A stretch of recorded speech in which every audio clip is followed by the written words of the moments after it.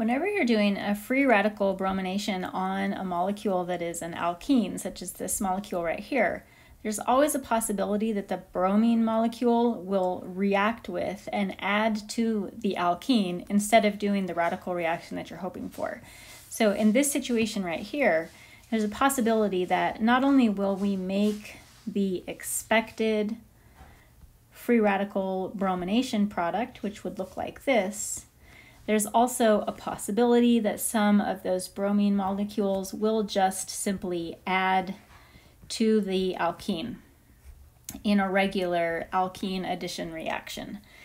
In order to prevent this product from being formed, we can use a reagent called NBS. I've given you the structure of NBS right here, although it's not one that's important for you to memorize. The NBS molecule is a source of the bromine free radical, and it is not the Br2 molecule. The nitrogen-bromine bond breaks homolytically, just like we would expect, produces the bromine radical, and because we don't have any Br2 present, we don't have to worry about this side reaction taking place.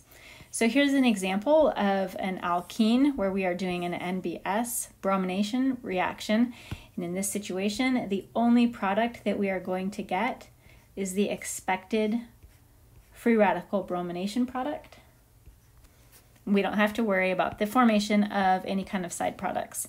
NBS is a reagent that works to do bromination on any type of molecule. It doesn't have to be an alkene, so this molecule down here will also work just fine with NBS.